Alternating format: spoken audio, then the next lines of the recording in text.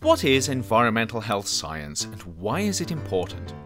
Imagine you have a caramel apple. Let's make it a peanut-coated caramel apple. Now, imagine all the ways that apple might cause harm to someone. The peanuts, for instance, could trigger an allergic reaction. Sugar in the caramel could increase your chances of developing diabetes or heart disease. Are the preservatives and other additives in the coating safe? Does the apple contain traces of pesticides? And were the farmers and neighbours exposed to these pesticides as the apple was being grown? Then there's the packaging the apple came in. Does it contain harmful chemicals? And did some of these get into the apple? Was anyone exposed to dangerous stuff while the packaging was being made?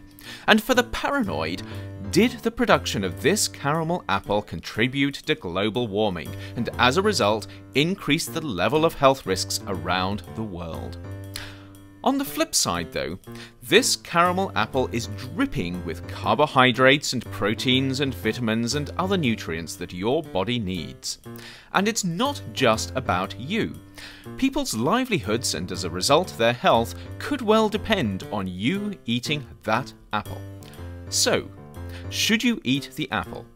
Without some way of making sense of the speculation about the risks and benefits, the only thing you're likely to get is a headache. The good news is that there's help at hand. It's called environmental health science. By understanding the science behind how our environment affects our health, we can take some of the guesswork out of the decisions we make. This is incredibly important if you're procrastinating over biting into an enticing caramel apple.